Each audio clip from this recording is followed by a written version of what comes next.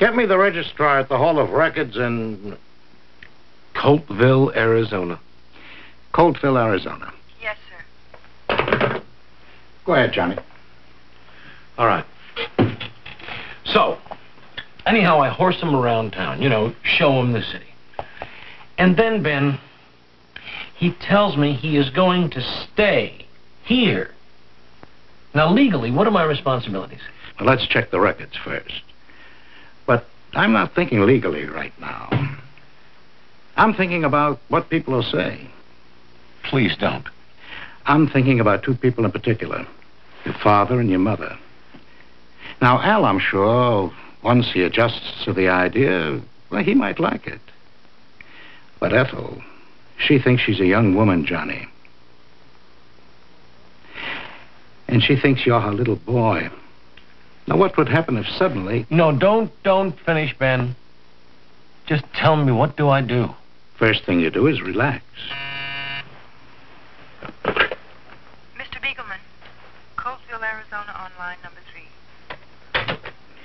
Hello, sir. I wonder if I might get you to check the birth registration file for me. Yes, 1953-54. Mother, Lois Kelly. It was a son. Right, now hold on. You know, if worst comes to worst, you'll live. After all, you're not the first guy in the world to become a father. What kind of an answer is that, Ben? I mean, what kind of an answer is that? Most people that become fathers, at least they get married first. They wait 9 months to have a baby, Ben, and then it's about that size, somewhere in there. And then it grows, and it grows, and it grows, and you change all those diapers, Ben. And then when it finally gets somewhere in this area, you take it to the pony park, and you take it to the Little League games, and you buy it a Boy Scout uniform. And then after all that time, Ben, after all those adjustments, then you get someone the size of BJ.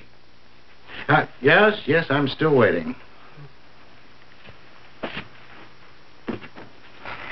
You know, that's not going to help. All expectant fathers do it. Yes? Yes, that's right, Lois Kelly.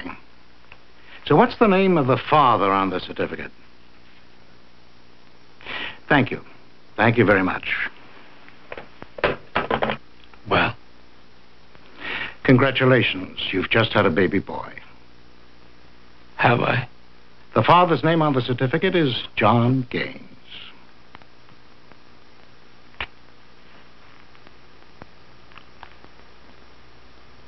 Thank you.